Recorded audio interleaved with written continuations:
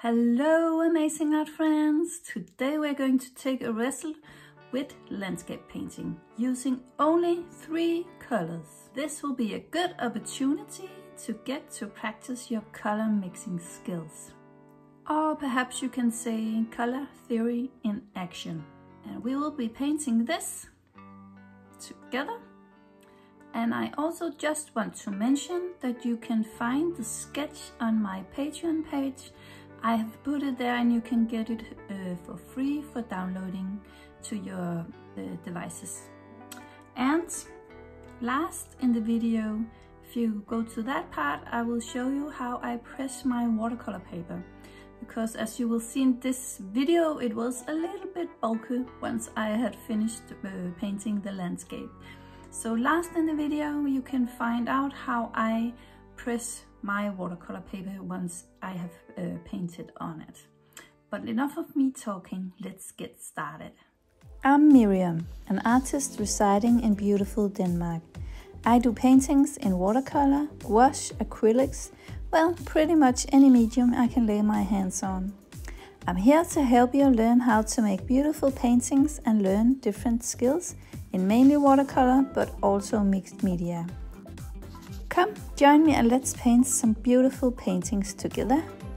If I can do it, you can do it. Okay, so these are the 3 colors we're going to use for this painting. The first one is called, it's very hard to say, Aureolin yellow. Aureolin yellow?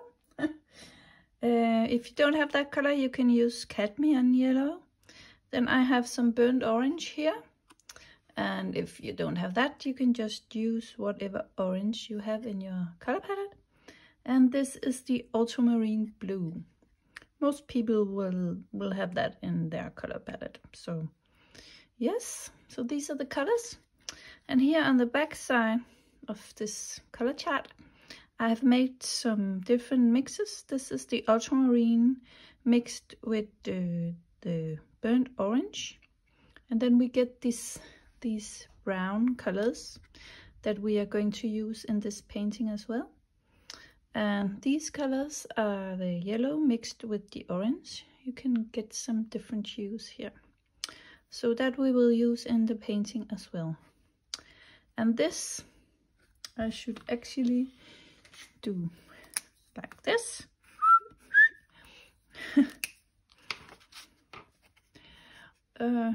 We are not going to use the mix between yellow and blue. So none of that, but all of this. So let's get started. To begin with, I wet the sky area with clean water. And I make sure that I get a lot of water on the paper because I want it to be wet for a while, because I would like to work wet in wet when we are going to put in the colors in the sky. So then I go in with the Aureolin yellow, and now you can see a little better what I'm doing. And then I go in with the burnt orange. I always begin with the lightest color first. And you don't have to be careful around the trees, because we will put darker paint on later on. Then I go in with the blue color, the ultramarine blue. And I make sure that I have different brush strokes in the sky so it will look a little bit alive. Yeah, and I just swirl in, if you can say that, in the sky with my brush, and the color I just, yeah, put it in. And now I have made a dark mix between the blue and the orange, and I put that into the sky as well. It's an evening sky, so it will be quite dark, and of course there will be yellow-orange around the sunset, or the sun going down in the horizon. And here I just put in a little bit more of the orange and the yellow. Now I lift off some paint again I want it to be very light where the sun is going down in the horizon, so I just go in with a dry brush and lift off some paint.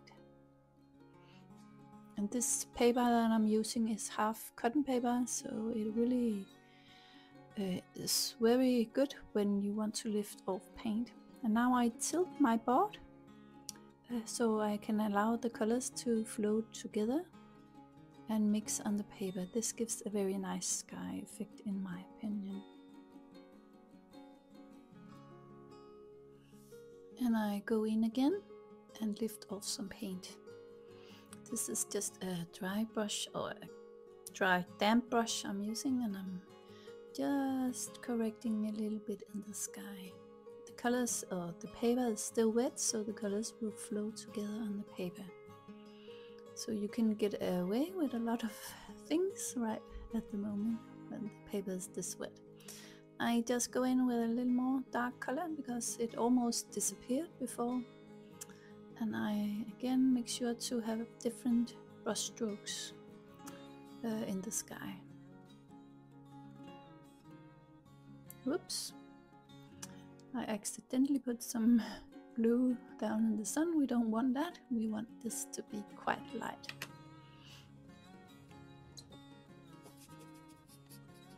And now I'm wetting the lower half of the paper, and I'm using my big size 12 brush. I almost always use this brush. It's the best one I have for the job, I think. So, and the color keeps running into the sun, so now I grab myself some kitchen towel and just dab it. And now I go in on the lower half of the painting with a very light mix of the burnt orange and the ultramarine blue. It's the sky reflecting the snow, so it's very, very light.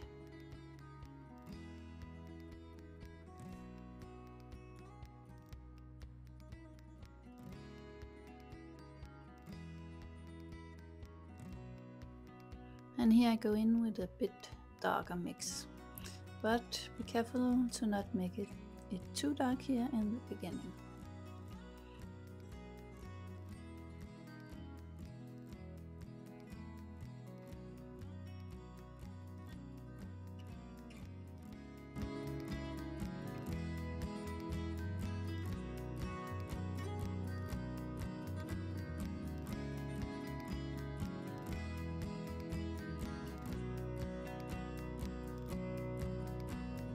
And now I go ahead and put in some more orange in the water down below, the water stream down below, and a little bit on the snow as well.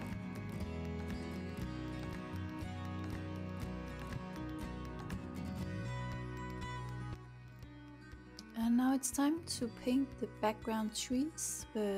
It's important to do this while the paper is still damp.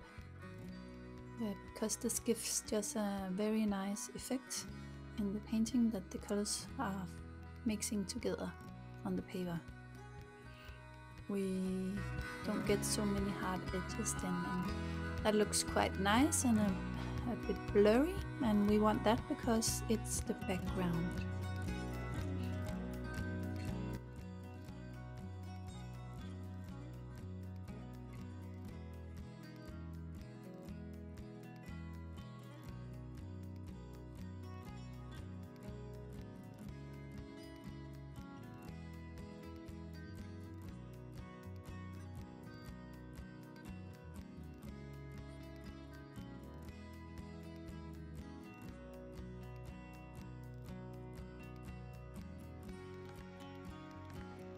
And here I'm just making some highlights with my brush, and because the paper is still damp, it will mix together on the paper and not be too harsh to look at.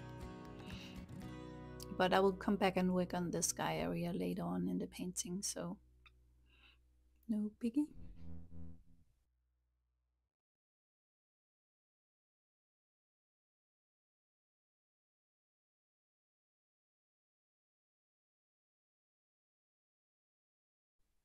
And now it's time to work on the shore. And here I go in with a dark mix of the ultramarine blue and the burnt orange.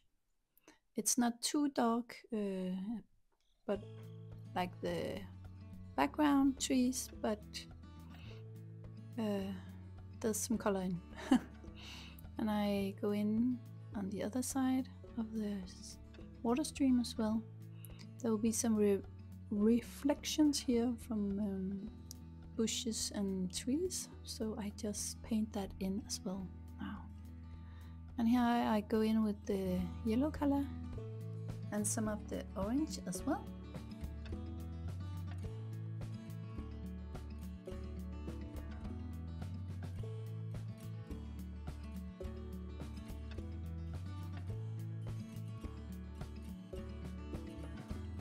And of course we need some of the blue sky as well in the water. And I just go in again and take off some of the color again. Sort of working back and forth, put in color and take some away again, just to get the right hue in the painting. And since everything is wet, it flows together, so you can just adjust with a damp brush.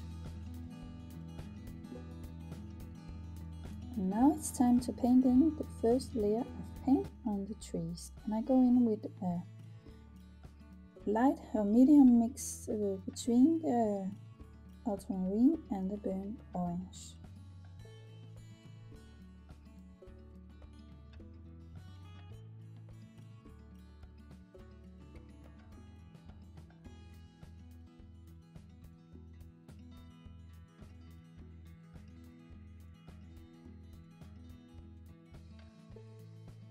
And I'm just painting one tree at a time. I don't want the colors to flow together on the trees, so I just shift between trees, so I don't paint trees very close to each other.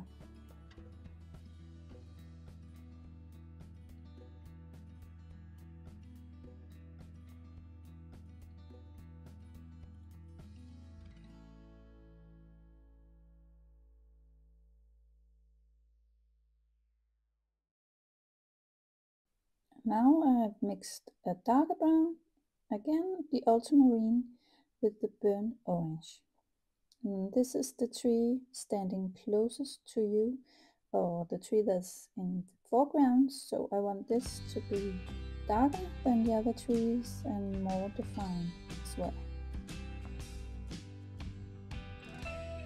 And now I go in with an even darker mix of the orange and the ultramarine. And I'm also beginning to paint in some branches of the tree. And this I do with a quite dark color as well. Now I'm just putting in a more orangey mix of the blue and orange on the branch, so it will look more like the rest of the tree. Then I go in with some color on this one, dark orange. And now I have changed my brush to a number 3 bigger brush. This is quite a good brush for making very light branches.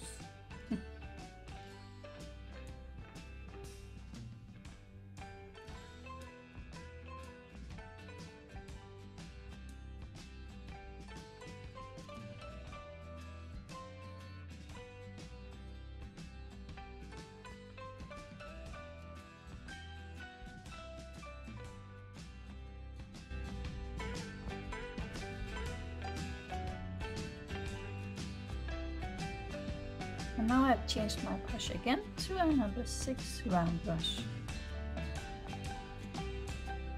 And now I paint in some more trees. And all the trees are painting with a mix between the ultramarine blue and the burnt orange.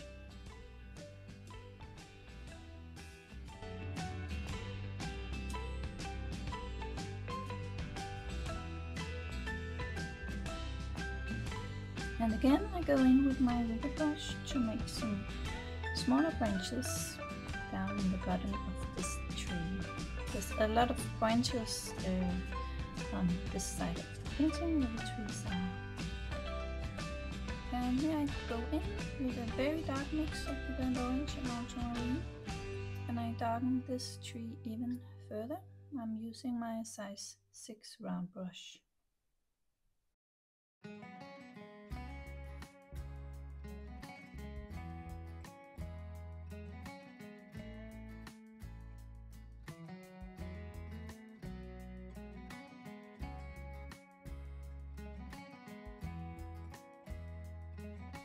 And now I felt like it was getting too dark, so I put in some highlights with a damp, clean brush.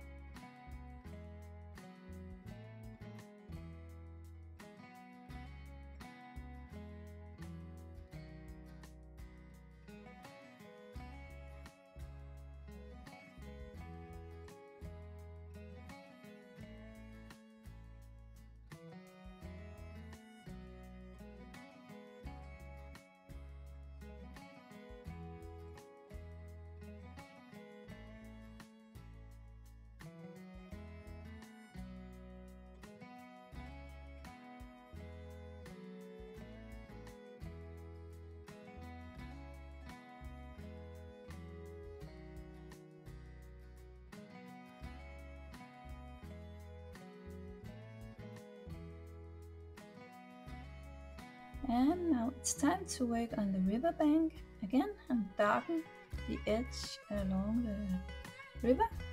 And this is also a dark mix between the ultramarine blue and the burnt orange. And I just take a damp brush and go along the edge, so I will allow the colors to flow a little bit.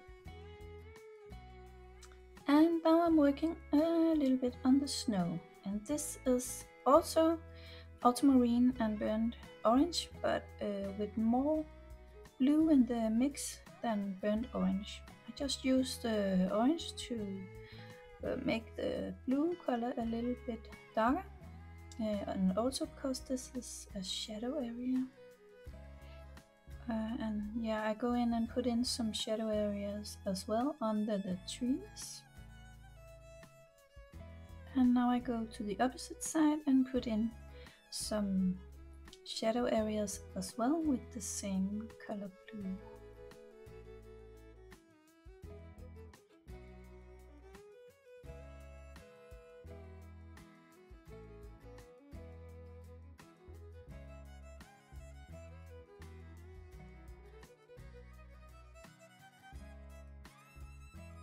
And up here I'm just making the color lighter with putting more color into the mix. And now I have mixed an even darker blue that I put in as shadow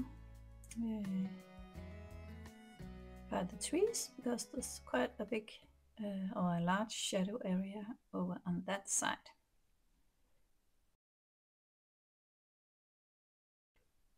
And now I go in with a dark brown color on the opposite side of the riverbank, and also a little more light mix in some places in the riverbanks. There's some shadows from the trees reflecting in the water, so I make that effect with a very light brown mix. Now I also wet my brush and soften the colors and the edges of the colors.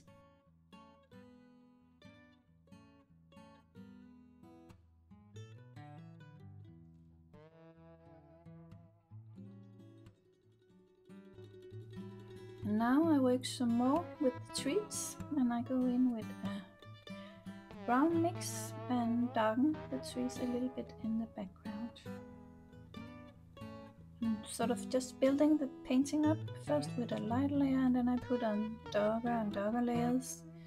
And the good thing is that you can look at the whole painting when you got your first layer of colors in, and then you can see where you think there needs to be some more dark places and some more light areas in the painting.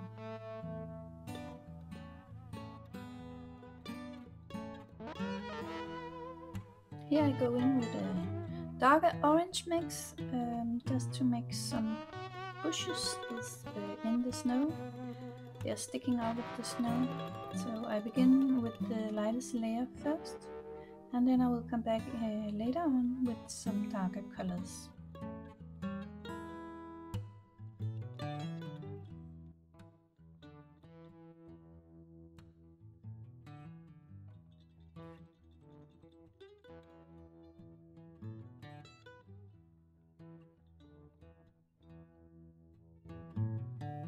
Now I go in with my rigger brush to make some nice thin branches. It's really good for doing this job. And I begin with quite a light layer, and then I build it up with darker layers.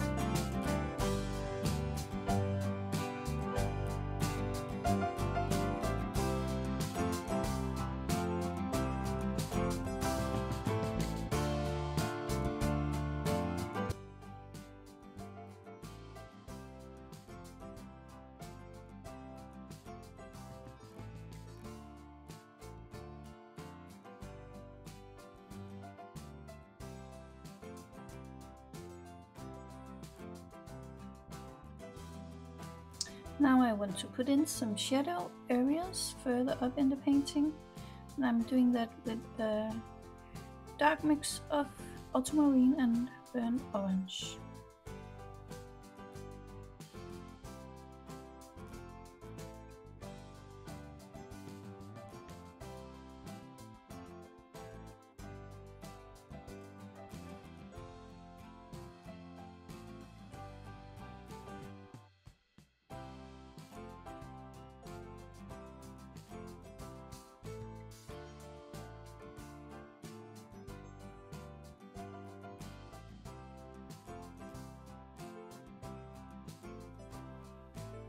And now it's time for some splatter. This can really give the painting quite a nice effect. And this is also a dark brown I'm going in with. And now I find my spritzer bottle and then I just give it all a spritz, and then just to make the colors flow some more. I help a little bit along the way with my brush. It was not quite acting the way I expected, so I had to give it some help with my brush. Now I go in and make some shadow areas with a light mix of a dark blue. And it's the ultramarine blue mixed with some, yes, you guessed right, burnt orange. And here I go into the foreground with some burnt orange, but a water mix. And now with some more colors, just want to define the foreground for me and put in some more colors. I thought it was looking a little bit pale, so. And I always go in with a damp brush afterwards to blend things. Now I've changed to my number 2 round brush. It's quite a fine liner as well. I want to paint in some dark bush branches down here.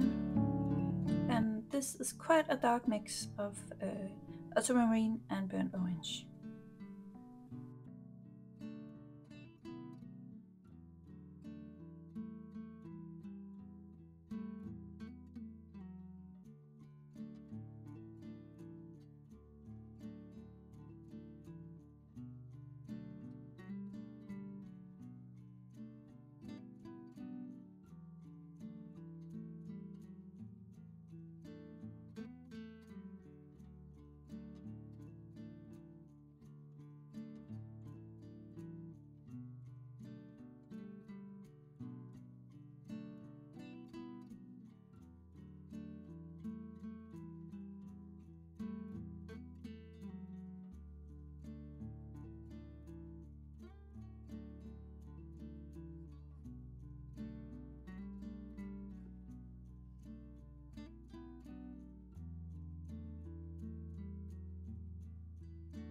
Now I have switched to a number 3 or 4 brush, I can't remember, but this brush is not that pointy and it's very good for lifting off paint. So now I'm lifting off paint in the trees in the foreground because I felt like they were too compact and dark, and the light is reflecting on the tree as well. So I just go in with a damp brush and lift off some paint.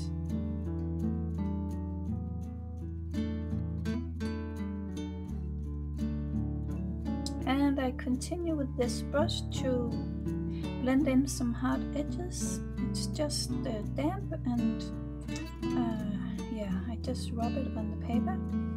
You could also use a paper towel. I think I will do that later on in the water actually.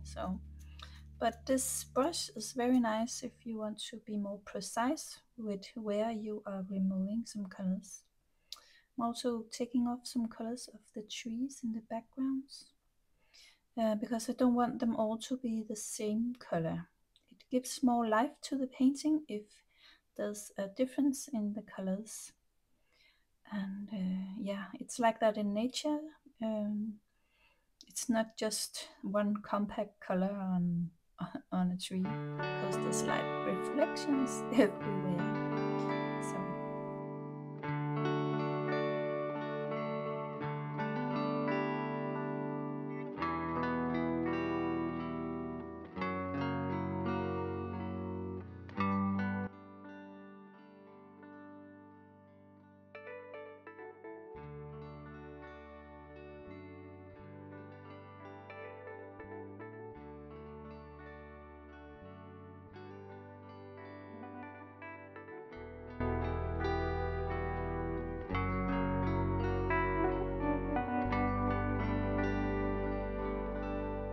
and now I just want the sunset to have a little bit stronger yellow color. So now I go in with the yellow, and I make sure to soften the edges with a damp brush.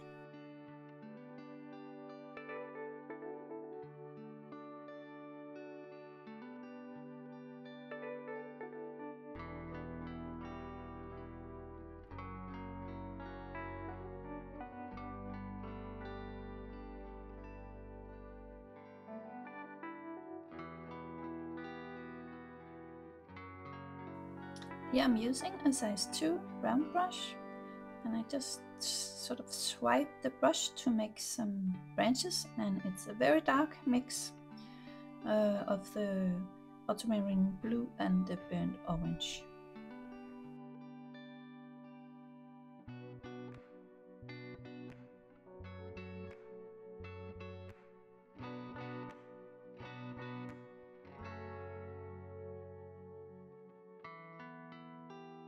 I'm going in with a wet paper towel to remove some larger areas of paint, just to make the colors blend some more on the paper. Yeah, actually I'm removing some of the hard edges.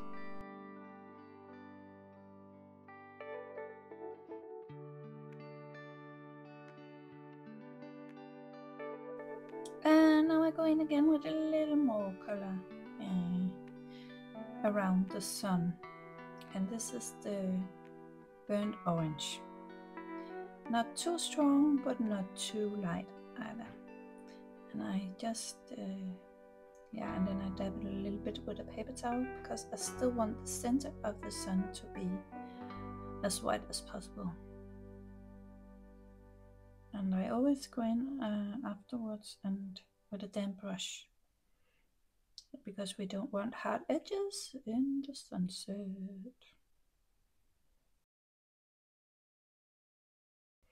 And now for the last thing you do in a painting, put in your name.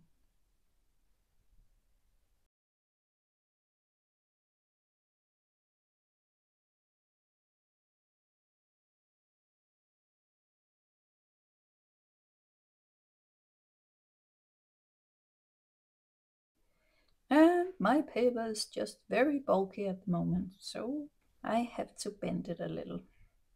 But let me just show you what I do to press my watercolor paper.